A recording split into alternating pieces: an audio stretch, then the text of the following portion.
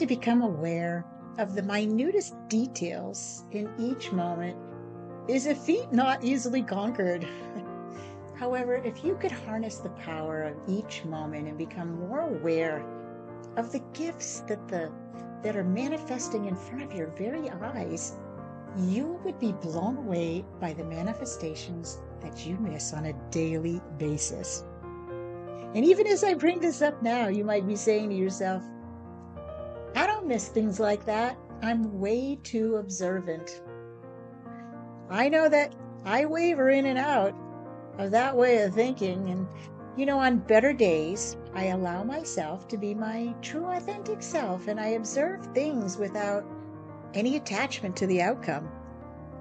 And when I'm successful doing this, I may not immediately register what I'm witnessing, but shortly thereafter, I can have an aha moment where I say to myself that I just witnessed an instant manifestation.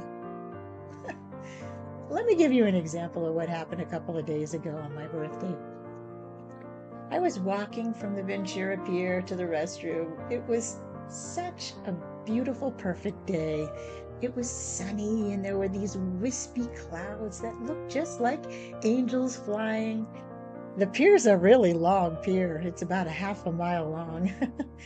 And I was observing quite a few people. They were walking, they were fishing. It was such a beautiful Sunday morning. And so there was this family of 5 walking in front of me, and they were walking a red-haired golden doodle. And it's one of those things that we often see is we're on the pier doing a lot of fishing, is people walking their dogs on the pier, even though there's signs on every single pier that prohibits pets on the pier. And so I was thinking to myself, I guess the reason that they don't allow pets on the pier is just in case, the animal has to poop. Ew, I really don't want to see that again. I've seen it before on the piers. No sooner did I have that thought than the dog squatted right in front of me and pooped.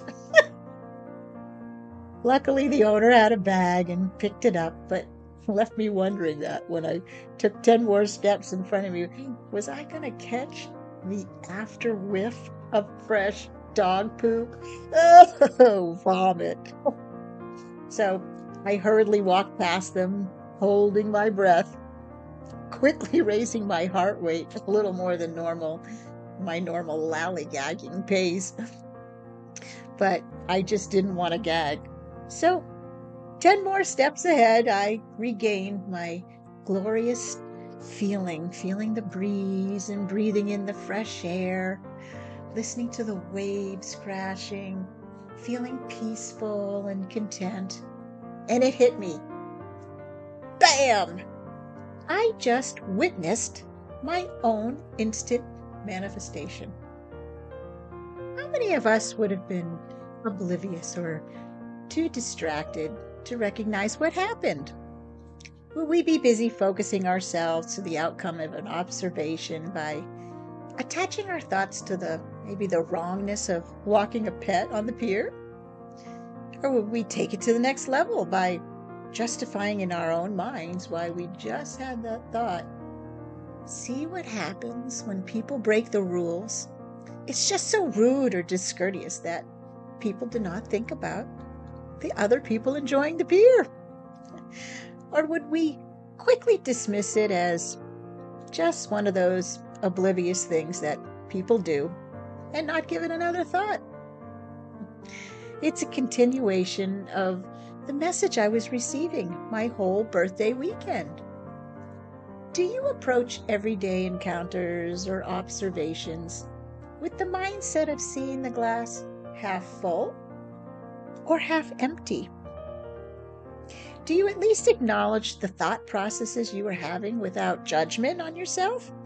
And pat yourself on the back for realizing that the universe was manifesting exactly what you were thinking about, because you were a vibrational match to your thoughts. The universe manifests the desires of our thoughts as instant gifts all the time. An opportunity arises to manifest a desire when the vibrational frequency being emitted from the thinker and the setting are perfect for the manifestation. The universe grants the gift to the thinker because the thinker must desire it if they're thinking about it that much. The universe doesn't look at anything as good or bad. It only sees the dominant vibrational frequency as a wanted desire, and it's delighted to gift it to us. The thing is, we would recognize this very basic but magical manifestation process happening in front of our very eyes all the time and see it as the glass half full, with the glass with an unlimited capacity to never reach full because it's endlessly overflowing with the gifts of your desires. Or do you see the glass as half empty, not recognizing your gifts, and say to yourself, I don't think that seeing dog poop was a gift at all. Totally missing the point that you got what you desired, period. If we were to recognize this one simple concept, the universe is always gifting us the desires of our minds by matching our vibrational frequency output, our thoughts, whether you view it as a good thing or a bad thing, because it is your free choice how you feel about it. My suggestion to you is to stop seeing it as either a bad or a good thing. Start seeing it as the indication of how the universe interpreted your non-resistant desired thought. I recognize what my desired thought was. I hope I don't see this dog poop on the pier. But I was chuckling inside, remembering my last incident on how bizarrely funny it was. And no sooner did I think that thought than it manifested because my thought was non-resistant. I recognize it is a gift from the universe, a gift given to me because I matched my own desire with no resistance. The gift is always present, but it's only a gift if you recognize it as one. Imagine always being able to recognize your gifts. Realizing what you're giving your thoughts to can be the most magical, powerful energy that you can harness. It's the power of being united with your true, authentic self and allowing the flow of universal energy to flow in your life to create the life you've always dreamed of. The life where you're free to be, have, or do anything that you desire. You can do this by consciously observing your thoughts from a bystander's point of view, one with no attachments to the outcome, and instead instantly switch your focus on your daydream or your desire of your heart and imagine yourself throughout your day wondering what you would be doing if you were in the scene of your daydream right that very moment.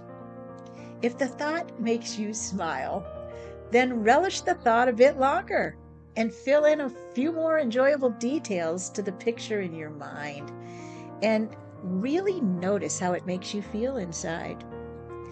Do you get lost in the dream, creating scenarios that you might maybe encounter or people you would meet on your journey? Sights that you would be seeing for the first time? Physicality, colors, sounds, music, smells of the aromas of the Italian food you'd be enjoying and feeling joyous around the pleasant local vibes of the people doing what they love by showing gratitude for the simple pleasures in life, like enjoying great food, family style, and sharing music and laughter while enjoying life in the moment. Oh, I see. I got caught up in my own daydream of Chelle's world. You get the picture though, don't you?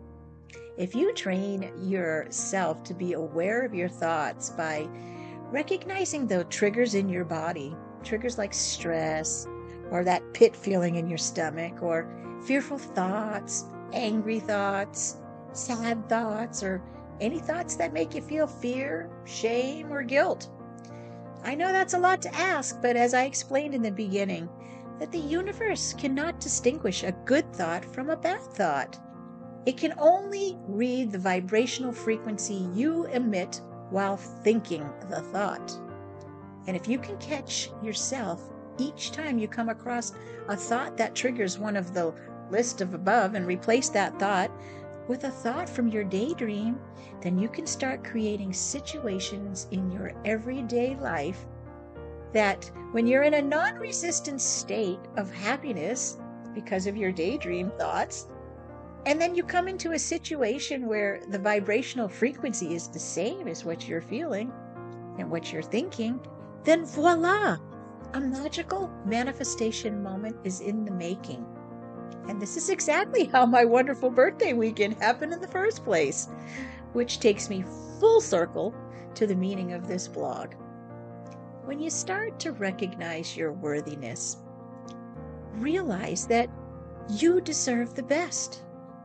You deserve to receive what you desire.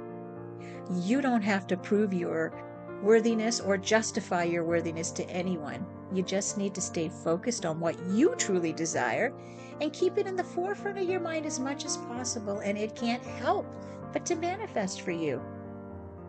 I knew I deserved to have a great adventure on my birthday because I'm a gypsy adventurer at heart. And my best friend was in the same receptive mode of wanting to give me my heart's desires. So he gave me this gift of a day and an evening doing the things we both love to do in a luxurious setting without worrying about a single thing other than enjoying ourselves. If we learn to be patient with ourselves and stop being judgmental about our thoughts and the things we observe, then we can focus more on staying even-tempered, peaceful, content, and keeping tabs on our thinking and feeling. That way we can consciously think and manifest the things we want and enjoy the journey along the way. Because the universe will be joyously gifting us the desires of our minds and hearts, and we'll be joyously receiving them. And that's the name of the game. Love and light, my friends.